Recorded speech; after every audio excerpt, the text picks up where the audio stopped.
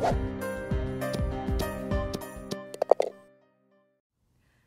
I'm Maria Palazzola with mygolfinstructor.com, and today I'm here with a question submitted by Jim. And Jim's question is, are there any exercises I can do at home or at the gym during the off season to help improve my golf game? So Jeff, Jim submitted a question that so many golfers ask. What can they do for their golf swing over the winter by improving their body? So let's go ahead and give him a couple things that you think he can easily do at home. Sure. Yeah, Jim, that's a great question. When the wintertime comes around, everybody's always wondering what can I do? How can I keep what I've worked so hard for this summer? So I'm going to give you 4 quick exercises. 2 primarily targeting the lower body, because I find that a lot of golfers and just guys in general tend to neglect the lower body in their workouts, and we tend to be a little more upper body dominant. So the first one, real simple, is just going to be a squat.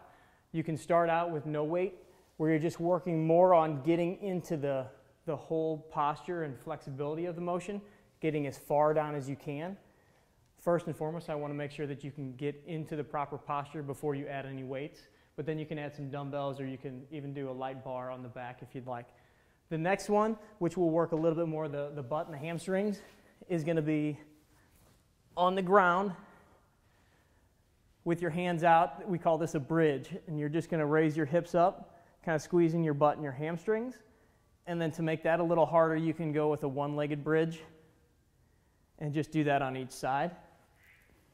And then for one upper body exercise, I'm going to give you a row, kind of a seated row. And this is going to work on the back muscles, where you're sitting up nice and tall, you're pulling straight back, coming back out. You can do this at the gym with the cables, or you can use the bands. And then the last one, which every golfer wants, is a rotation exercise. You can just use a band like this, get your feet nice and square, and work on rotating all the way around. And I want you to work on getting your hips to rotate with you. So keep the arms out, rotate all the way around, and really try to get your hips around facing down your target line. So you're going all the way this way, and then you'll spin around and do it on the other side. Thanks for the question, Jim. It's simple and it works. I'd like to thank Jeff Pelazzaro, our fitness expert from Elevated Performance, for helping us out today.